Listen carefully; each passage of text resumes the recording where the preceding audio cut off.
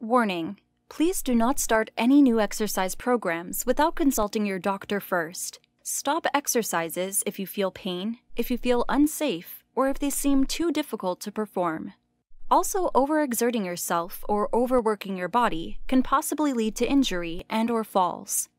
This video will be focusing on functional mobility as it pertains to the aging adult.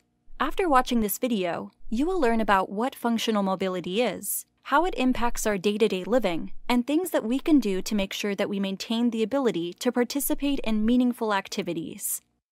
Functional mobility tasks can be challenging for some people when looking at activity tolerance.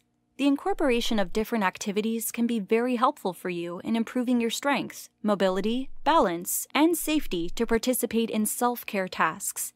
Some examples of activities include bed mobility, working on rolling bed level, as well as completing laying on your back to side lying to sitting edge of bed for activities of daily living is an essential way to work up to more advanced functional mobility. Bathroom transfer training.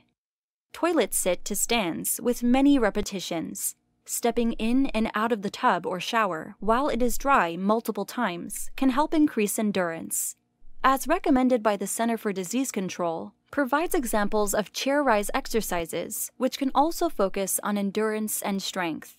Some of the areas that help with functional mobility include endurance, strength exercises, and balance. Endurance.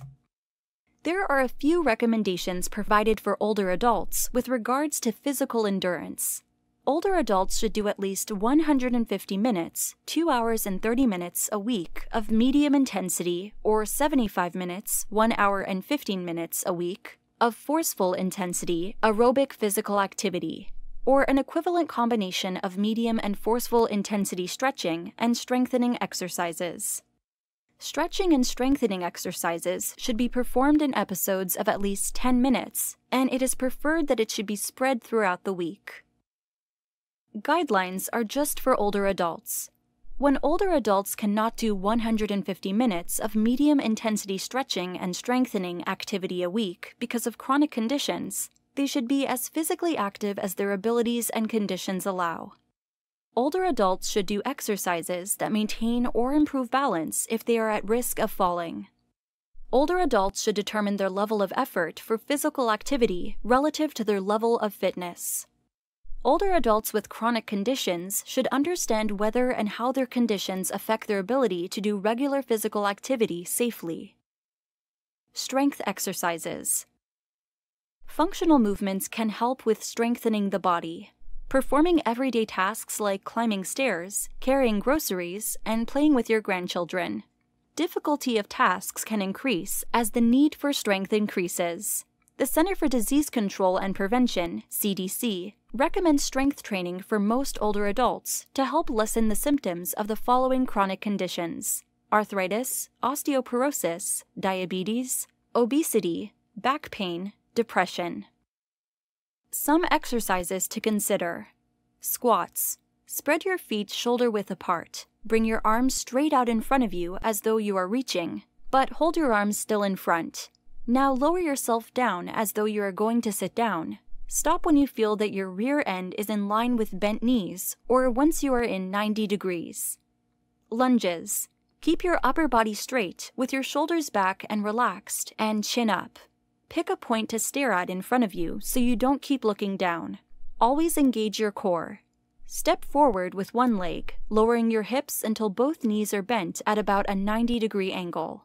Make sure your front knee is directly above your ankle, not pushed out too far, and make sure your other knee doesn't touch the floor. Keep the weight in your heels as you push back up to the starting position. Push-ups. Against the wall, on your knees, or on your toes. Shoulder presses, reaching your hands in the air or with water bottles.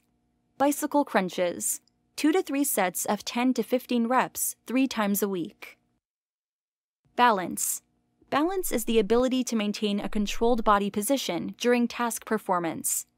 To function effectively across environments and tasks, we need the ability to maintain controlled positions during both static, still, and dynamic, moving activities, such as Tai Chi. Flexibility. Flexibility is important in decreasing injuries in the body. Maintaining healthy bones, muscles, and joints are important in maintaining the ability to live independently. Increasing your flexibility helps to reduce the risk of falls and potentially fracturing bones. Some ways that you can improve your flexibility is through stretching. When you are stretching, you want to make sure that the movements are slow and appropriate for a certain period of time deemed, such as holding for 20 to 30 seconds and then repeating 2 to 3 times. Some examples of flexible exercises include neck stretches, shoulder upper extremity exercises, arm, chest, shoulder stretches, etc. These images are all examples and positions that you can use to perform stretching exercises in the privacy and comfort of your own home.